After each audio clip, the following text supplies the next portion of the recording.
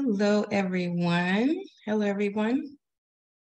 Welcome to our webinar. As you log in, please put where you're joining from in the chat, and we will be starting shortly.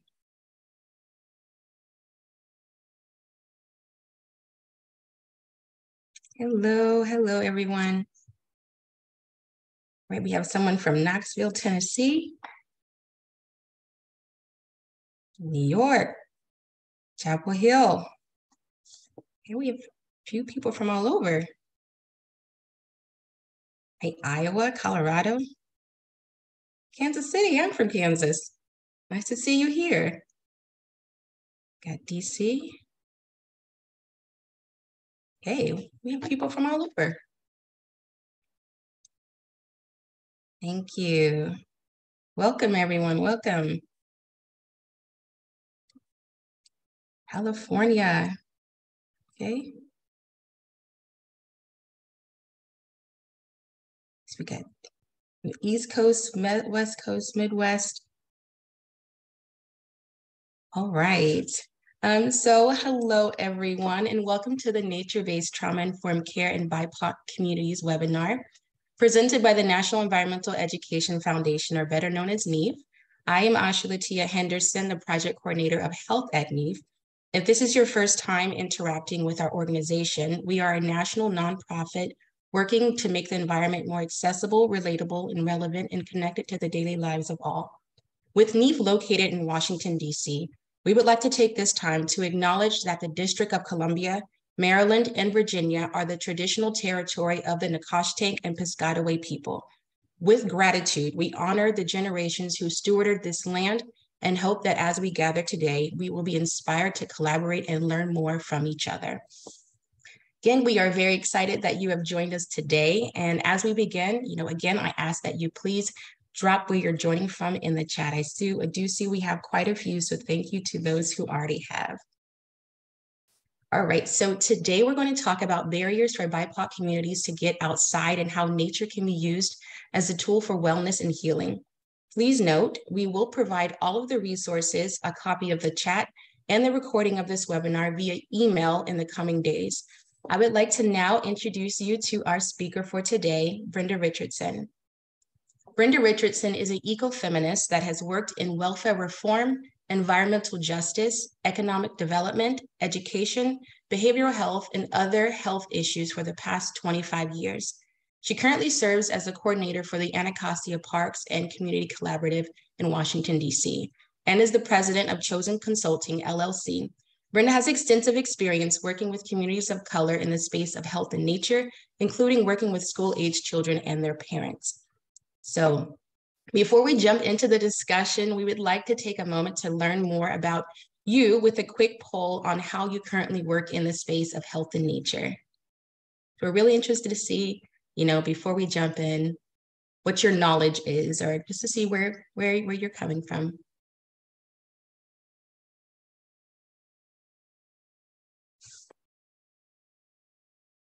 We have Girl Scouts of Maine. Okay. If you can, everyone, please fill out the poll if you have not already.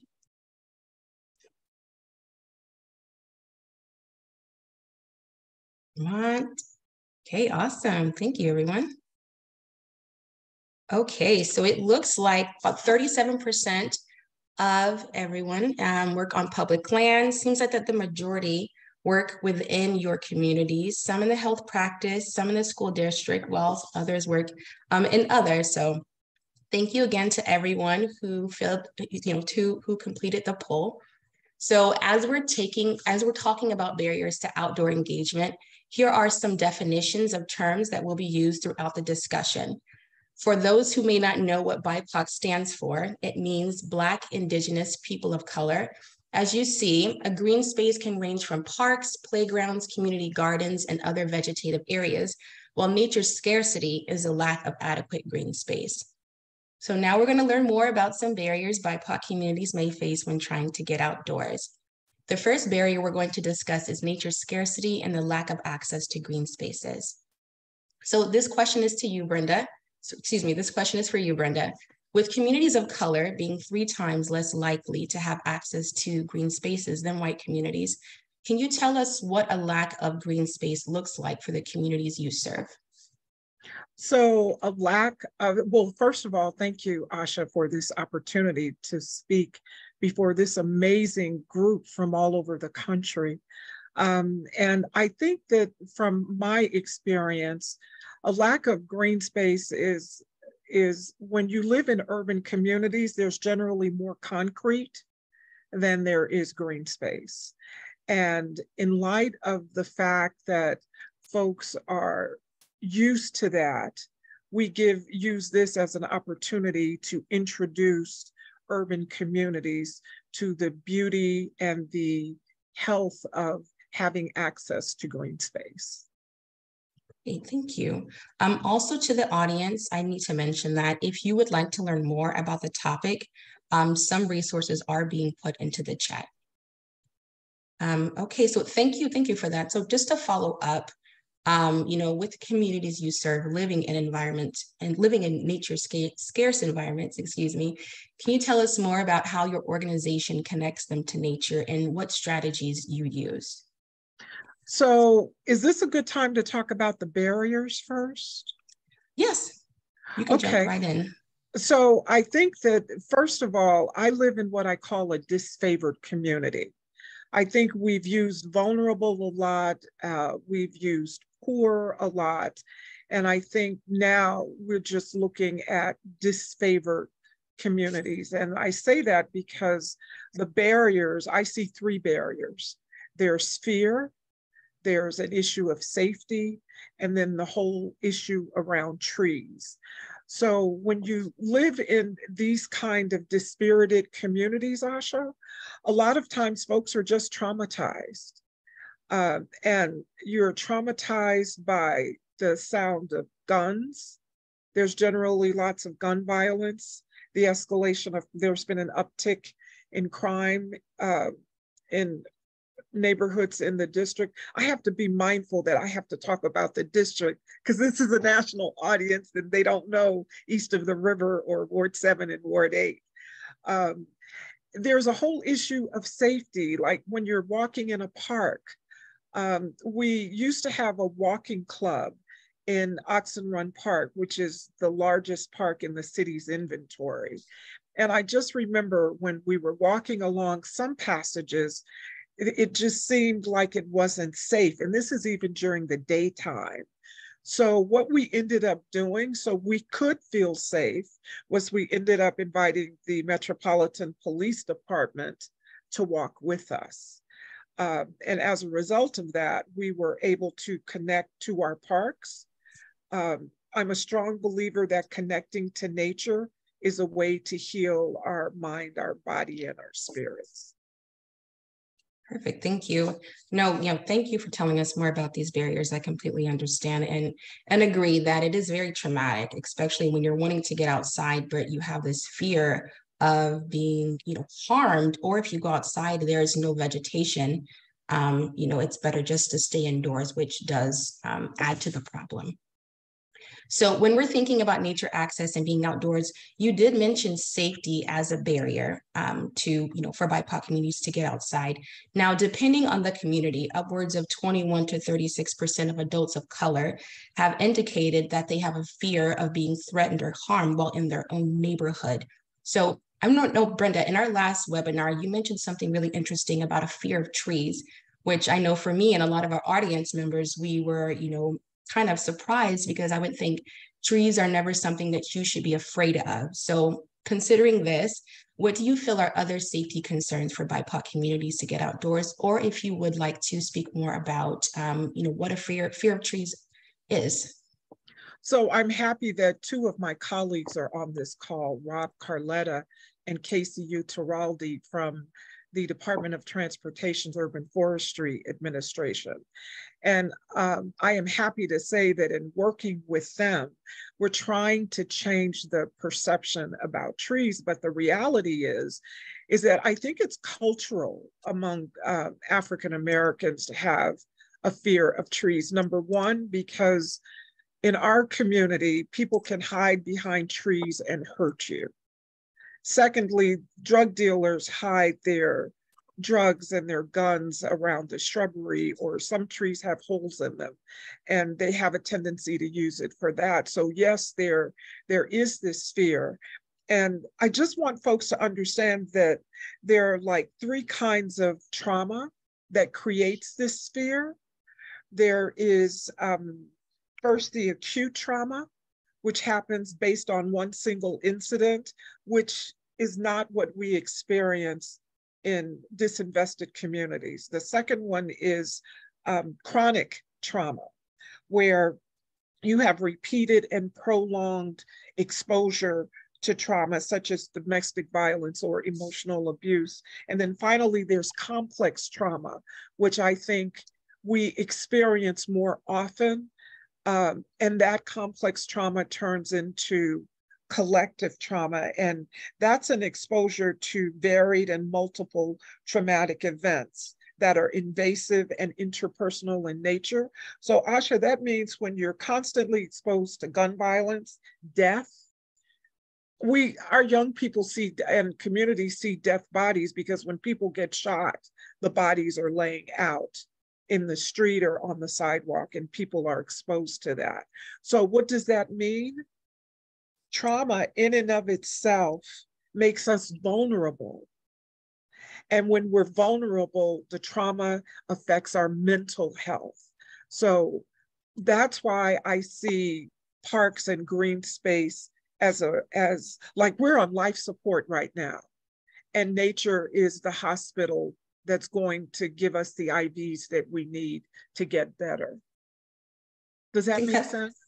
Oh, it does, 100%. I think when you're talking about different trauma, I know for me, I never really considered there being different forms of trauma. I'm thinking trauma is trauma, but also when it's, compacting, piling on top of each other, and there's no outlet for it, such as nature. It's like, what do you do? Do you internalize that? Do you push that out? What do you do? Now, understanding that within BIPOC communities, there tends to be a fear of trees, or that there tends to be a fear of the outdoors. Now, if we're wanting to get outside, like say, people within these communities of colors, if they're wanting to get outside, but they don't know that they're afraid, what would you say are some, strategies or perhaps some activities? And, even considering children typically tend to be the most affected by a lack of nature, especially with their physical and mental development. What would you say are some activities that children could do? So I will share the activities that children can do, but may I share a story first to put it in context? Absolutely. So there's one child in particular that I work with, and he lives in a public housing development, and he's 11 years old. And I just noticed that we were out in the park one day. I think it was during story time. And I just noticed that he was just so happy to be outside. So I asked the woman who was the head of the after school program, what's the story on this kid? And she happened to mention that his unit where he lived in public housing had been taken over by the drug dealers. The mom was addicted to drugs, and she allowed them to come in so she didn't have to pay.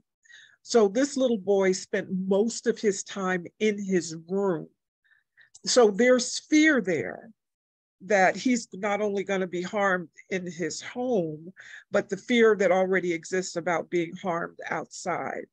So when I saw this little boy and his response to programming in the park, it made me realize the gravity and the depth and the value of nature-based trauma-informed programming, and the ultimate impact that it could have on our little ones who are so wounded.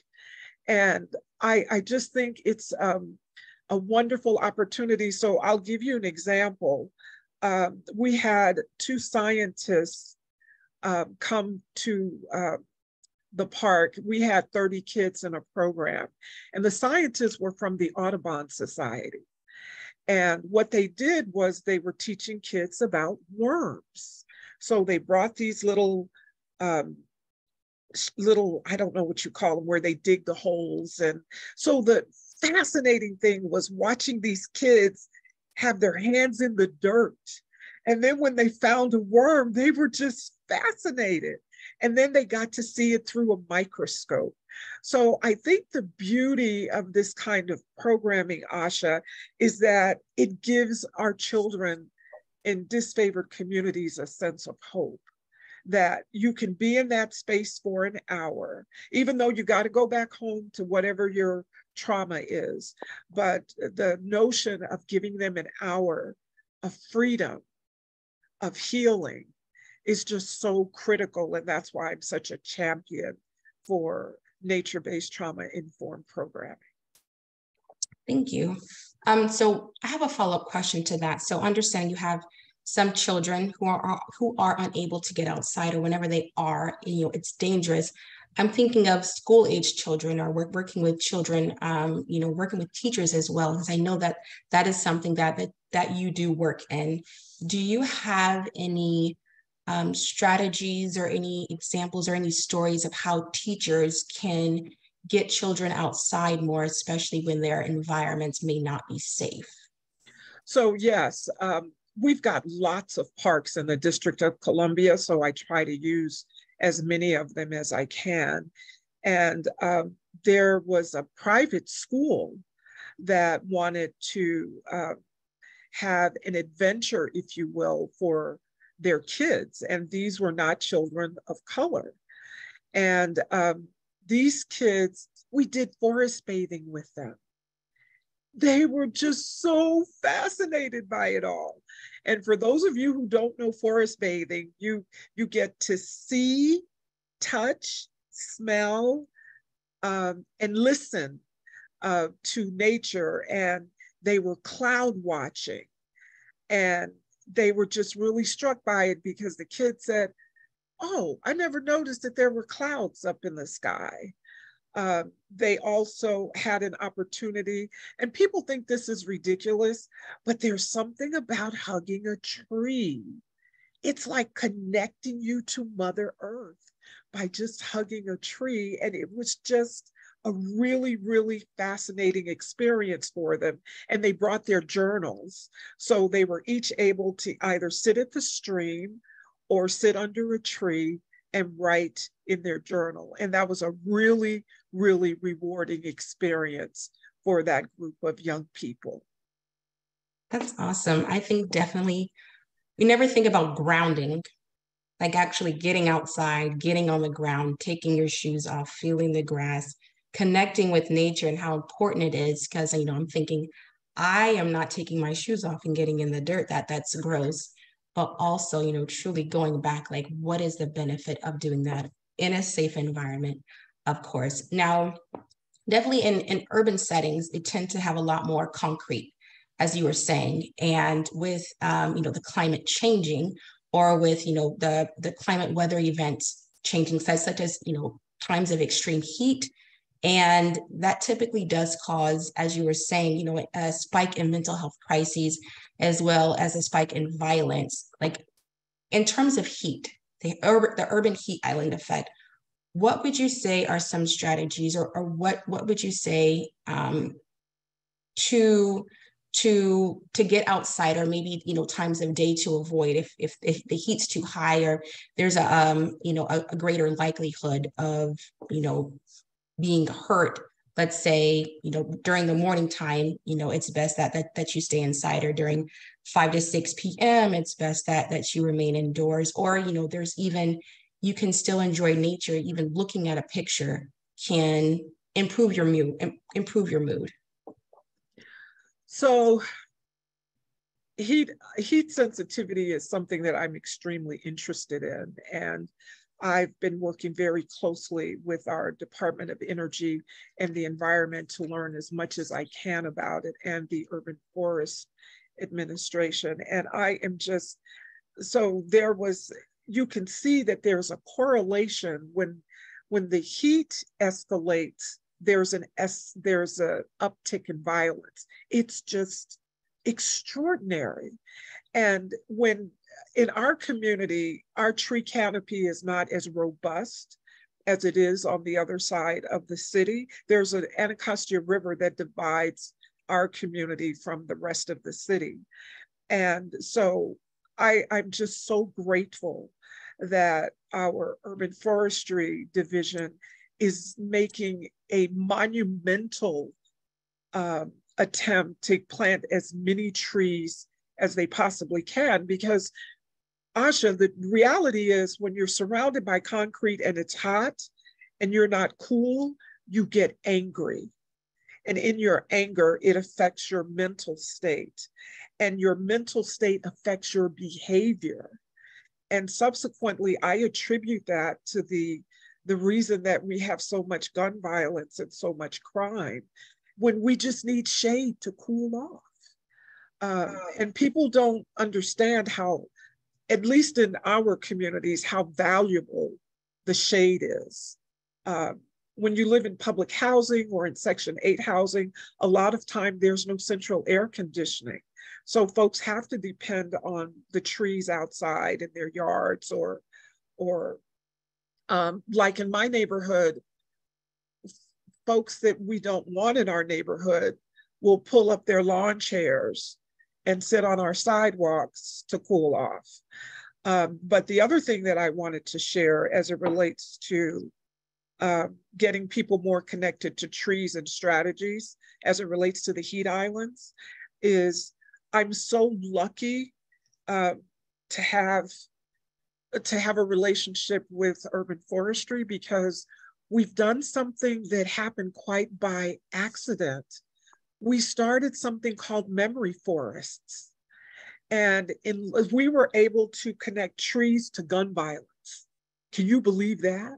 So what happened was a mom said, my son died, I want to plant a tree. So as a result of that, there were 8 people who found out about it. We ended up planting these 8 trees in Oxen Run Park, and we call it the Memory Forest. So as a result of using that approach, culturally, that's more acceptable to plant a tree when you're planting it in the name of a loved one and not seeing it as a bad thing. Thank you. Excuse me. Thank you for that. Now, I know going back, you mentioned a little bit earlier about nature-based trauma-informed care. And I know that may be, a new term that some people may not have heard about. Now, can you tell us a little bit more about that? Like what is nature-based trauma-informed care? Well, to me, it's when you integrate nature into mental health programming. And mental health programming is what I compare to outdoor learning. And we had to become creative, and especially during the pandemic, I think that a lot of folks just adopted this sedentary lifestyle, at least in our communities. And I'm one of them. Because, and again, Asha, it was out of fear that we were going to get COVID and that we were going to die. So you just don't go anywhere. And then we got used to not going anywhere. So as this nature-based trauma, we started having these different groups for the adults. And they were just overwhelmed by being inside. And thank goodness our mayor said, the one place you can go and be safe if you practice social distancing is to the park. So we had these different groups because folks were just like, I need a break. I just need a break.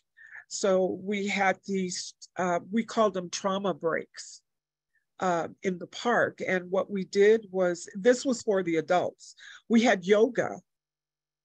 We had a yoga instructor who came and did yoga with us. And then afterwards, we formed this circle and we had an opportunity to just talk about how we were feeling. And it got really emotional at times because we found that it was a safe space and we were so scared. And many of us sat in that circle and cried. But it was a testament to our declining mental health, but it was also a testament to nature-based trauma-informed programming helping us to start to heal. So yeah, I think that is really powerful, especially with communities of color, people of color. Trauma is compounding from different directions, and I feel that we're never really taught how to process it. It's more of just bury it deep and keep pushing it forward. So to think that nature can be a tool, it's all around us, but it may not be accessible for us to use to heal ourselves. And I do see a couple comments in the chat. Thank you so much to everyone. If you do have a question, please put it in the Q&A, and I will try my best to get to them as we're going through. But we do have a few comments, Brenda, about the memory forest. Some people are saying it's a great idea. Can you talk more about it? Like how would someone go about setting up a memory forest? So it all depends on who the tree agency or partners are in your city. And we have two. The Urban Forestry Administration plants trees on public land, and Casey Trees plants trees on private land. And the trees are free, so it didn't impose any financial burden on folks. And if you're in a place where you are trying to improve your tree canopy, I'm sure there are avenues where you could connect with your tree agency or nonprofit to form a collaboration to start memory forests. And then when you go into communities that are wounded, I think it's just important. I often talk about how we listen with wounded ears. And I just think because it's important that we are aware, that you are aware that we are mourning, that we are grieving, and that we're not going to be able to just snap out of it and have a tree planting. It doesn't work that way. Because, a lot of times I've been at tree plantings where there were lots of volunteers, and we get exhausted by the collective trauma. So it's one thing to go out and plant a tree because you're volunteering to plant, but it's something else when you're grieving and you're mourning and you're wounded and you're exhausted, but you're planting this tree in the name of a loved one. And then what happens is, people celebrate the birthdays of those loved ones. There was one celebration where they had a birthday party. They put balloons on this little baby tree, and they also have these stuffed animals that they put around places where folks were shot. So now they're putting those stuffed animals around the tree. So that serves as some significance for those families. So I would say just establish a collaboration with whoever handles the trees and work it out so that there's no cost imposed on the family. And I also wanted to say that we've worked with the Girl Scouts. We had a wonderful experience with a Girl Scout troop. I see there's someone here representing the Girl Scouts, and they came to our park and they made bird houses. And I think the warbler is the bird in our community, and they hung the birdhouses up in the trees. It was just fabulous. So trauma-informed programming in nature is just about being creative and doing things that will connect to communities of color. And there's no one formula that works for everybody. That's why there's so many different things that we do, because we try to be very mindful of what different neighborhoods are experiencing, so we can help them to heal. No, absolutely. I think, tree planting is, some people think when you're upset, when you're frustrated, when you're experiencing trauma, they say breathe. Just breathe it through, which it does. Breathing does definitely calm you down. But sometimes it's like, I don't want to breathe. I want to scream. I Yeah. want to hit, I want to throw, I don't know what to do, and I can't do anything because if I do, then I'm seen as a threat. So, planting a tree, I think can be really great because although your loved one may not be there with you, you still have something in memory of them. You can still pour love into it. You can still pour water into it. You can still make sure that it's thriving, especially when there are other trees around. Then you know that person is no longer alone, Yeah. so to speak. Now, we do have one question. Now, you've kind of already touched upon this. The question is, how can we, address this in a more holistic way? For it sounds like intergenerational trauma, especially within BIPOC communities. We talked about tree planting. Talked about being mindful. What would you say is another way, to approach, trauma in BIPOC communities from a different angle? So I think that it's important to meet people where they are. And what do I mean by that? That like I work with after school programs in public housing and in schools. And I remember going to the public housing community, and it's not going to happen overnight, because just because you show up and you have this expectation, oh, I've got these great programs for you guys, it doesn't mean that they want them. You have to invest the time. Number one, to be thoughtful about their environment. Number two, to understand the depth of their trauma.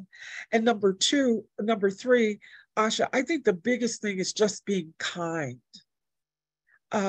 One of the things that I've learned is there's an appreciation for a soft voice and for kindness, because everything's so loud for us. The gunshots are loud. The sirens from the fire department and the police department are loud. They have fireworks in our community all year round. So there's a real appreciation for a soft voice and kindness. But if you're not willing to invest the time, then you're wasting your time, because this doesn't happen just because you show up and you've got an opportunity. And the other thing is trust. So many people come into BIPOC communities and make promises that they don't keep. So there's the fear that you're going to abandon us. You've got some money to do this, and when the money's gone, you're gone. So you've got to prove yourself that you're invested and that you're going to be around, whether the money is there or not. Was that helpful? No, I 100% understand. It's the fear of like, thank you for being here, but what do you want from me? Are Yeah. you just helping me to help yourself look better? Or are you truly coming here to help me? And also, say if it's someone who may not be from a community of color looking in, it's like, what do you know about me? How can you really help me? And so there may be that barrier of, I don't feel comfortable doing this anymore, so I may not interact as much as I can, or they are interacting, they're may not getting what they need on the other end. And the other thing, Asha, is that the people who are doing the programming cannot show fear. You cannot show fear. And I'll give you an example why. So it was a few weeks ago, I went to the public housing development where I worked with them on their property and in the park. And 2 days before I got there, the director of the program had brought the kids home on a Saturday from an event that they had in the park. So she was walking all the kids home on a Saturday. Well, the last two kids, she got caught in a courtyard in crossfire. And one of the bullets came through the back door of the center where the kids do their after school programming.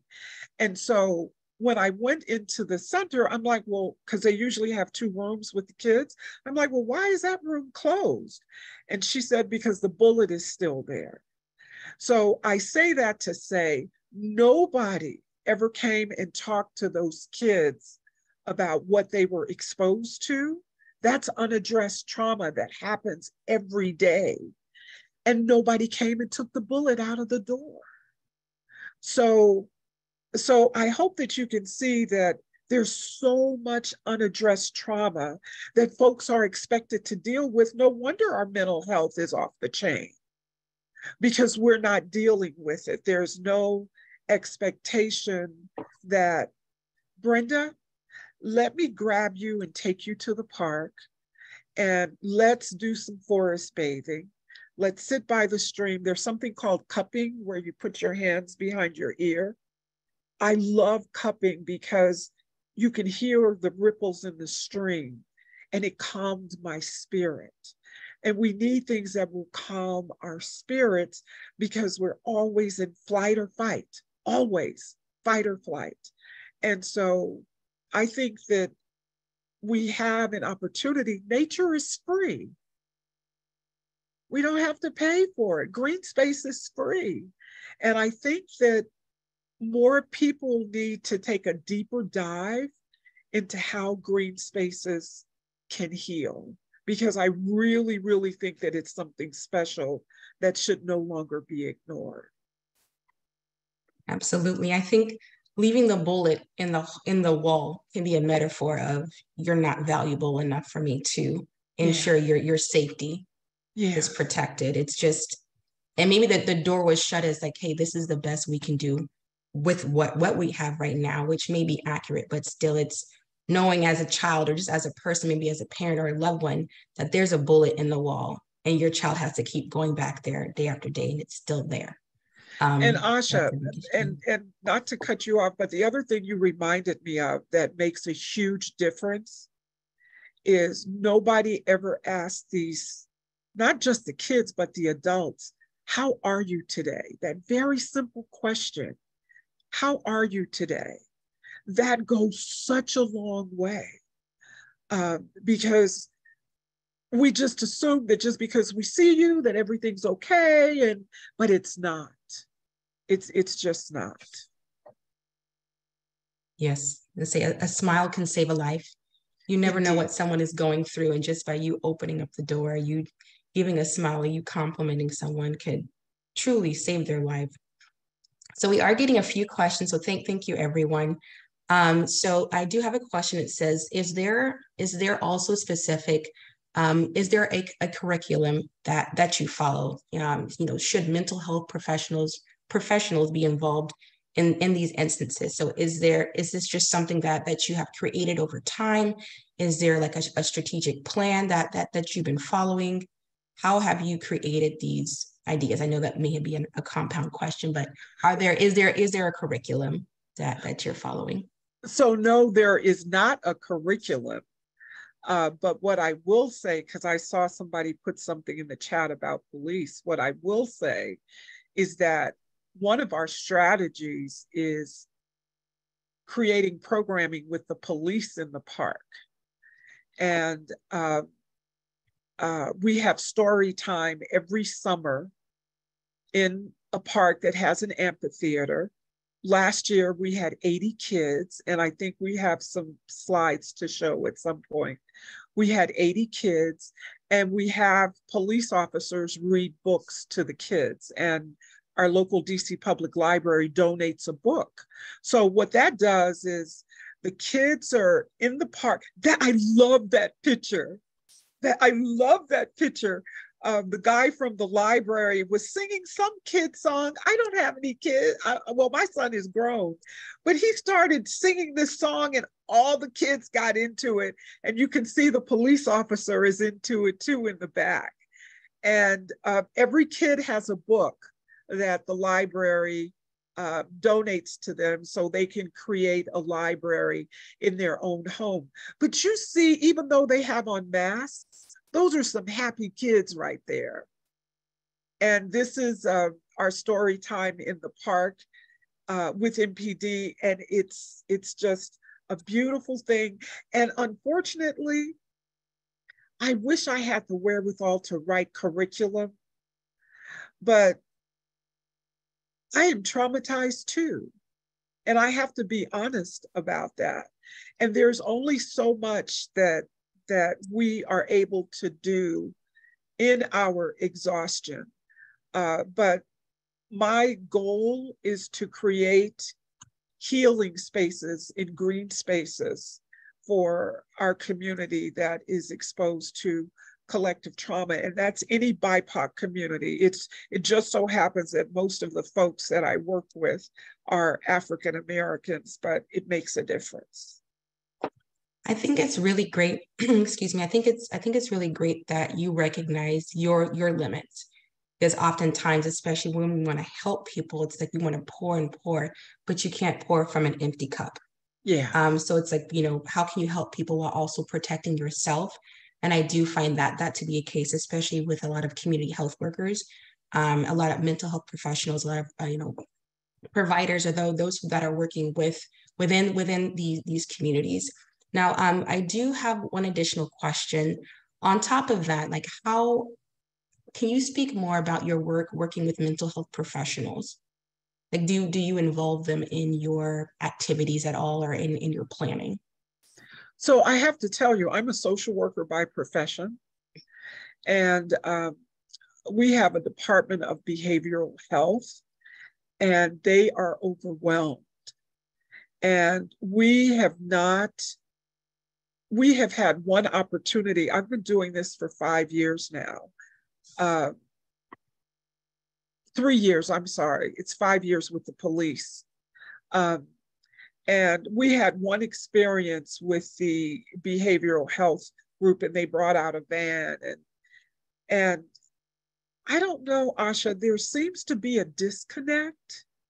Yay, Jacqueline Thomas, shout out to the social workers. There seems to be a disconnect. However, the police department is working something out where they will have mental health professionals on site with them when they go to crime scenes and stuff like that. So first of all, we don't have the energy to keep going back and forth to a government agency to ask for help. So we've been pretty lucky to work with other people who will volunteer their time to come and do things with us, like the folks at the Audubon Society, those scientists, they came and did that for free. There was another young man, Taiki, who started the Black Birders. He came and brought, God, I'm losing my words. What are the binoculars? He brought binoculars so the kids could go bird watching. We have not. So I think what I do is how I weave mental health is just by being present. For me to be present and to pay attention. Sometimes a kid, because you got to pay attention. And when you get to know the kids, a kid may just need a hug that day with whatever is going on with the activity. He may just need a hug while he's doing the activity. We also have art in the park. George Washington University has this wonderful Art Reach program that is free. And they come over with these canvases, and the children, so they have to paint what they see in the park. Extraordinary pictures of trees and birds and grass and the sky, and they get to take it home. So there's just lots of different things that I've been so fortunate. Oh, but you know what was really fascinating? There was a guy that played a cello, and he taught them math through writing music notes. So I was like, yeah, right. And then a parent came back and said that her daughter was doing much better in math as a result of this musical mathematical experience. So it's just about being creative and seeing what's available, because I think anything positive is going to positively affect your mental health. 100%. And yeah, going off of that, I know you were talking about, it's tiring having to go to agencies to ask for money, to beg for money sometimes, and just having to start things yourself. I remember, because I personally grew up in one of these neighborhoods, and my mom always told me, like, no one's coming here to save you. You need to save yourself. Yeah. So you need to work and figure it out. And it's incredibly difficult, but you make do. I think it's not because you want to, it's because you have to. Yeah. Which is, that's kind of the theme, especially for people of color in general, but also within communities of color. Now we are about to transition to our Q&A. I do see that there are a few questions in the chat. Thank you guys so much again. If you could, if your questions have not been asked yet, please put them into the Q&A, and we're just going to go through and see if we can get through as many as possible. But thank you again. Okay, so the first question to you, Brenda, is community health workers play a vital role in the health of neighborhoods, but community health workers have varied levels of training. Have any evidence-based competencies been identified for training in nature-based trauma-informed care? This particular person says, in my field of nutrition, there are 38 competencies that are important for community health workers to demonstrate in order to carry out high quality activities for improved nutrition. Wow. Who is that from? It's from, if the person's comfortable, it's from Barbara Herbst. Barbara, that is a great question. I don't think I've ever seen a community health worker in our neighborhood. I know, and I really mean that. I'm just really struck by that question. And in light of how the pandemic exacerbated our health disparities, I have to really start wondering about that now. But I do know that we have 80,000 people in my neighborhood, and we just got a new grocery store. We only have had one grocery store in our community for years with 80,000 people. So I'm saying that to say that in the major grocery store, there's a nutritionist who sets up shop there, I think every Wednesday. But you're right, nutrition is so important.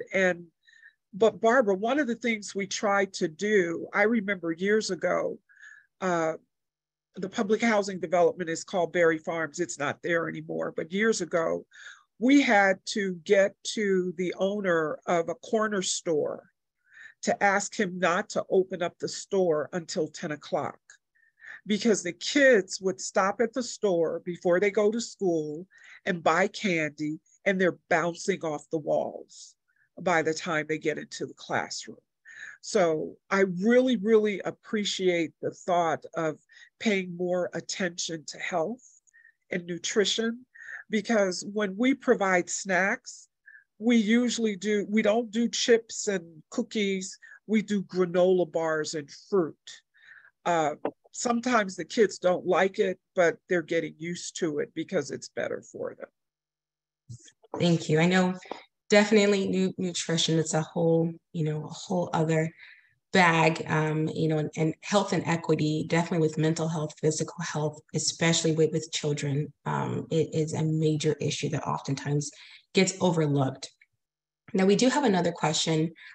So say, someone's saying that, if they don't normally work with BIPOC communities, or they really want to know, but they don't know where to start, do you have any suggestions on the best times of day or the week to increase participation? Say, hey, it's best to do it on Saturday, or depending on the culture or the environment, sometimes, not hosting events on Sundays, because people typically tend to go to church. Depending on the environment. So do you have any recommendations or suggestions for the time of day, or the day to increase participation? Well, BIPOC communities always have community leaders, and that's a great place to start, to get some history on the community, and to figure out what works best, because all neighborhoods are not the same. I don't generally do things on weekends because folks just don't turn out. So, especially when I'm working with the kids, I usually do it after school.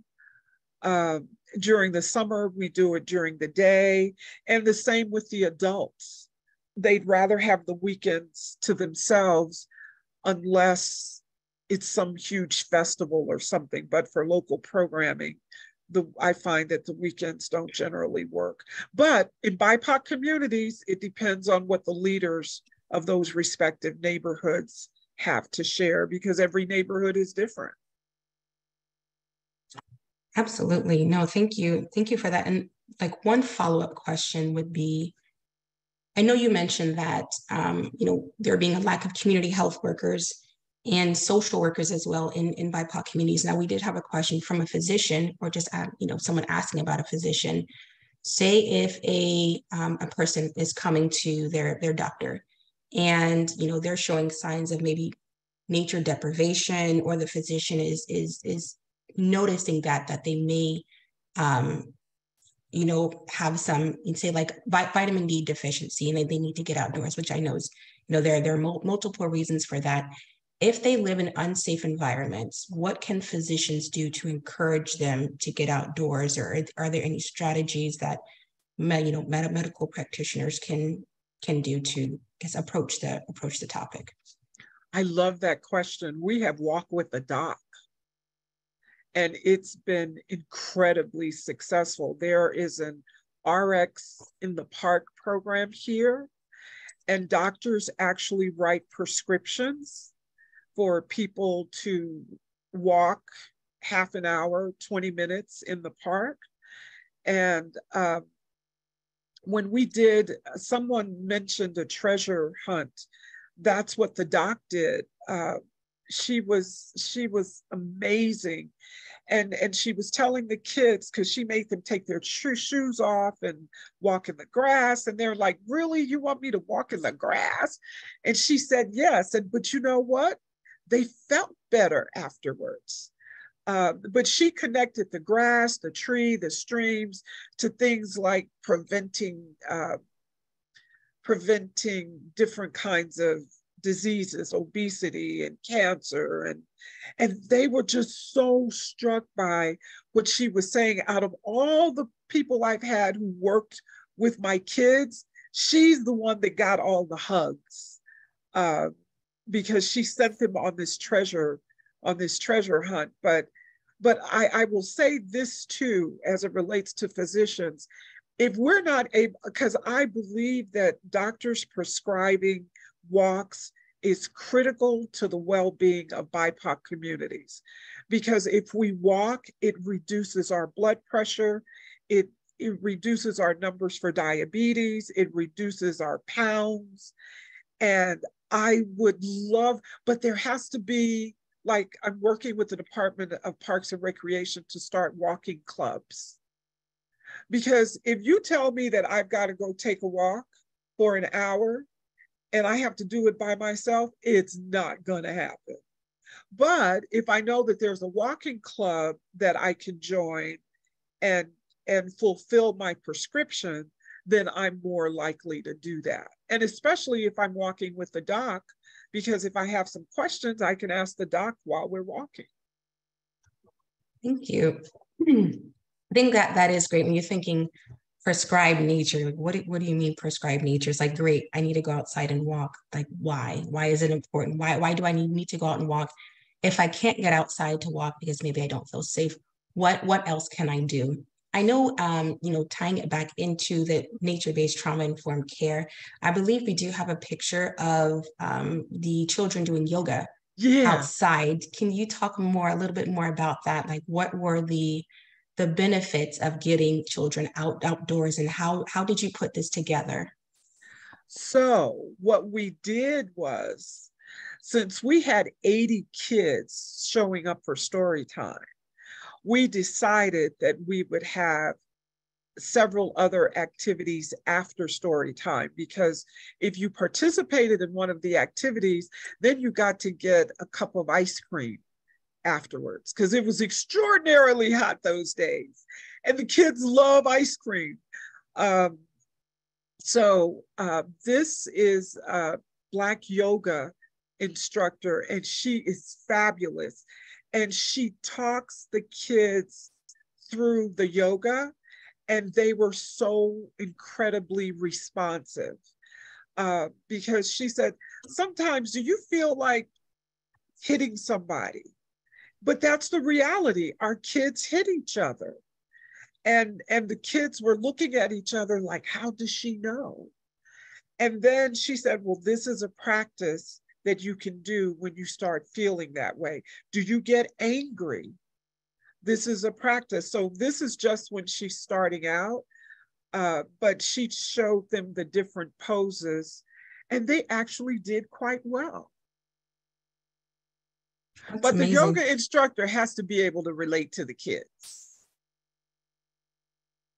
100%. I know me personally, I started doing yoga because I recognized that, mental and physical health of benefits of it. I, went into it thinking that yoga was easy. It's not.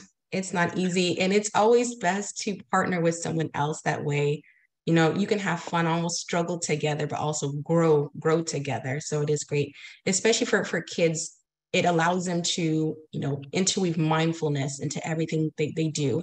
That way in the future, they know, okay, these are poses I can do. This is how I can meditate. These are ways that I can calm myself down because I was taught how to do that as a child. And I think that data shows that when children meditate, they do better in school. So I think that yoga and meditation, well, personally, I think they should be in the schools. And one of the things that we're trying to do, we tried for several years with a coalition. We've got a lot of schools in our community that have parks in their backyard, and they've taken physical education out of the schools. And we were trying to work with them so that they would at least allow the kids to take a nature walk at some point during the course of their day. But we weren't very successful at making that happen. Kids need to be active. They need to move. And, when you live in concrete communities, it always seems so dark. But you see how green that grass is in those pictures. It just lifts your spirit. And so I think there's great value in that.